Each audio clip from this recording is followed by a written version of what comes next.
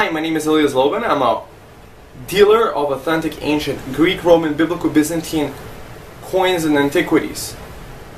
I'm also a very big numismatic expert. I run a website called trustedcoins.com where I have available for sale over 6,700 items at the time of this filmmaking. Every item I sell comes with a certificate of authenticity. Of course, a lifetime guarantee of authenticity. My signature, I've identified over 28,000 authentic ancient coins and artifacts over the years. And the coin in a professional flip display, you could call it a display case that you could carry on with you. Take this part off, put it in your wallet, show it to your friends. And over here you have the professional description that cites many times a major reference or collection. And on the back you have the historical context of the item you purchased. So let me tell you the benefits of owning this. I believe that this makes the best gift because it's very thoughtful. There's just so many different varieties to pick from. And also, I believe it's a great investment because if you preserve this with a certificate of authenticity, you have a beautifully documented coin that will preserve value to the best of my belief and actually increase in value over time. So thank you very much for visiting my site, trustedcoins.com. Today I'm going to be reading the biography of Roman Emperor Carus. This is what Carus looked like.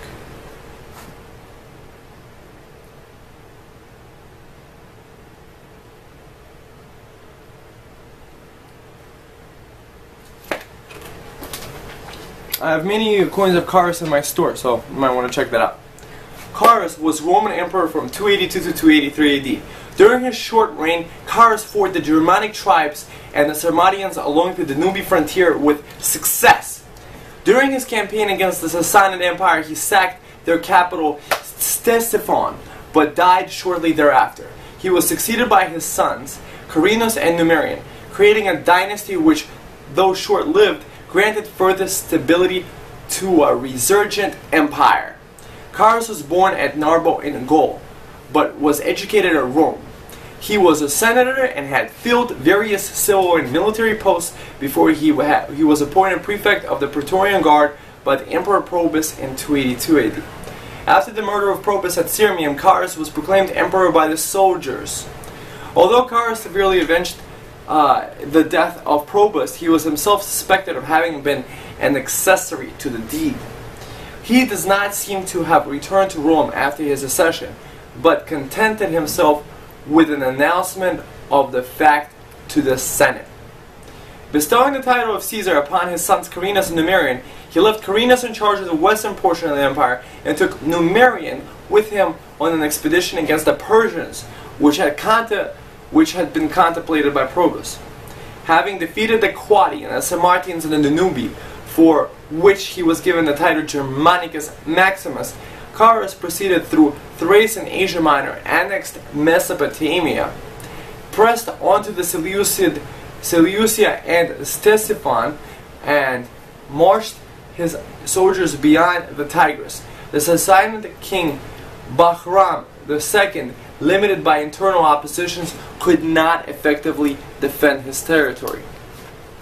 For his victories, which avenged all the previous defeats suffered by the Romans against the Sassanids, Carus received the title of Persicus Maximus. Carus' hopes of further conquest were cut short by his death. One day after a violent storm, it was announced that he was dead. His death was variously attributed to disease, the effects of lightning, or a wound received in the campaign against the Persians. The fact that he was leading a victorious campaign and that his son Numerian succeeded him without opposition suggests that his death may have been due to natural causes. So thank you very much for visiting my site trustedcoins.com to find many authentic ancient coins and learn their history. Thank you.